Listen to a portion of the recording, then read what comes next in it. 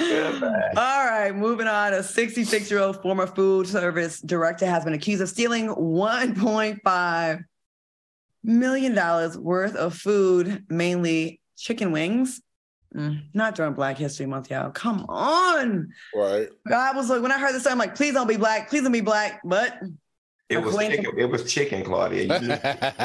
Why can't we resist that tasty bird? All right. According to documents, Vera Liddell's fraudulent activity started at the height of COVID, during a time when students were not allowed to be physically present in school, but the school district continued to provide meals for the students to pick up.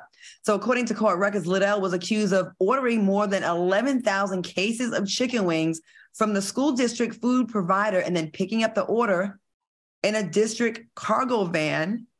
What are your thoughts on these accusations? Go ahead, Q. She innocent. Let me tell you something. She innocent. Anybody who steal that much chicken, it leads me to believe she was doing the Lord's work and she was out there spreading it to the community. That's what it was.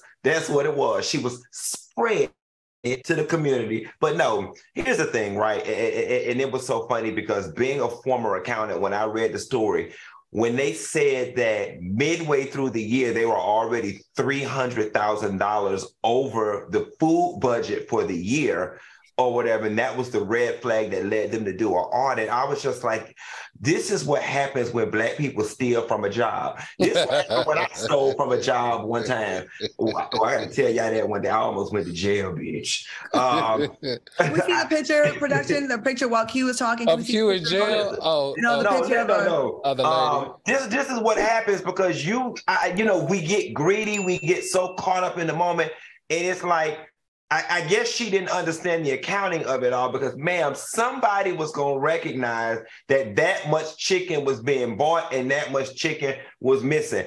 You're supposed to steal family reunion size portions and repast portions and pastor appreciation portions of boxes of chicken.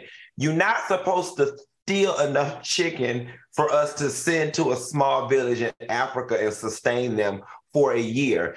And that's what this lady did. But I'm sure when the court transcripts come out, it's going to say that the Lord spoke to her and that she was spreading out chicken to the impoverished families of whatever city and state she's from.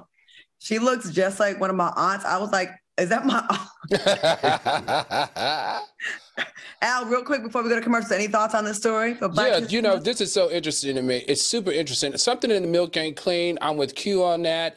I don't think this woman acted alone because think about it. She ordered 11,000 cases of chicken legs, right? Over a 19-month period during the height of the chicken cost, which was the highest it's ever been at $3.25 a pound. Now, guys, listen, this is the interesting part. In the school system that she works, kids are not allowed to eat any food with a bone in it. So why wasn't this flagged at the very beginning? How do you order food that is inappropriate and out of the guidelines of your school system's food service for 2 years to the tune of $1.5 million? And she did it using the school van. Something in the milk ain't clean here, and I can't wait to figure out what it was.